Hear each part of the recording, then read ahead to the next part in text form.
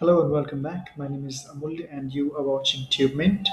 In this video, I'm going to show you how to fix if your USB pen drive or flash drive is not being detected on Microsoft Windows 10 or Ubuntu.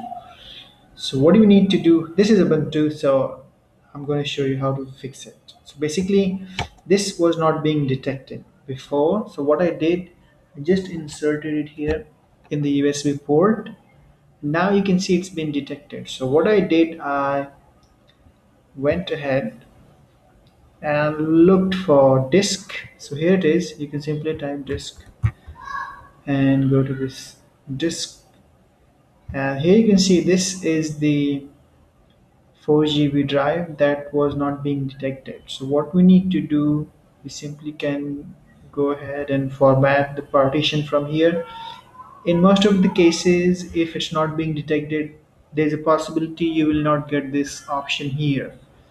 So what do you need to do? We need to go ahead and select it and go here and simply say format disk.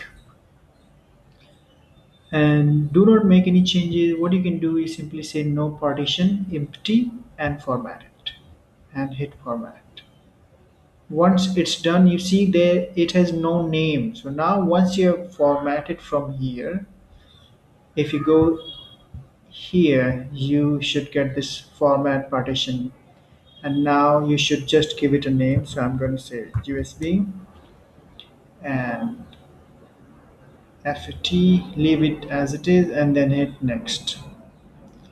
Now this is just a warning. Now here you say format, and the system will be formatted, will be named with USB as well.